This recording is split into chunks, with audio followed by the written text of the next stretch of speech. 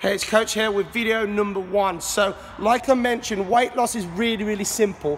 What's not simple is actually doing it, the application of it, and that's where myself and my boot camp comes into play to motivate you, to get you to do the stuff that you know you should be doing, because it literally does come down to this. Move more, eat less, do it consistently. You'll burn off the body fat that has been storing on your hips, your bum, your thighs, your arms, all your troublesome areas that you want gone. It really is that simple. What's not simple is actually doing it and keeping it up. And the real problem there is that people make it too hard.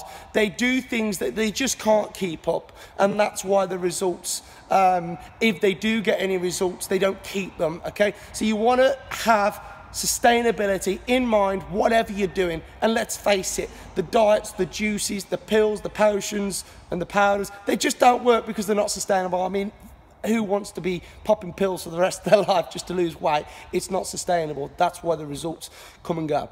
So we need to get you living a fitter, healthier lifestyle that you really take ownership over.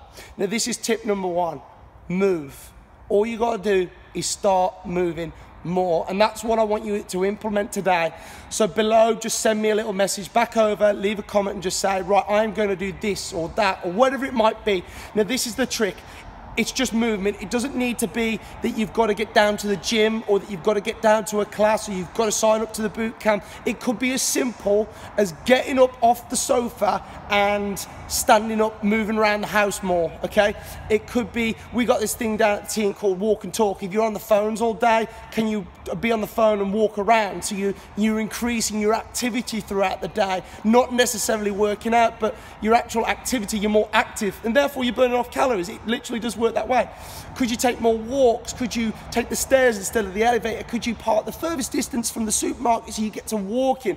Can you add more activity into the day? Absolutely you can. And if you're not adding more activity into your day, well, you're suffering because of it. You're suffering with low energy, you're suffering with back pain, knee pain, all these problems, okay, that can be solved by moving more. Because if you're like me, if you move more, if you do a workout and you get active, my head's better, there's more in the game.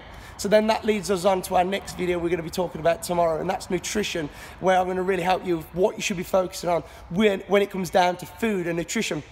We have this saying at the team workout, fitness, food, and focus, and you nail those 3 things, you get a wonderful result, time and time again, that's sustainable.